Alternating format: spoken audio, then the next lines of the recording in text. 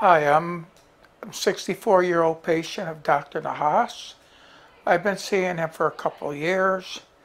I started having issues with my heart, which resulted in a lot of uh, problems with my legs. My legs were always swollen, the veins were bad, and he explained to me some procedure that he did that's gonna help relieve.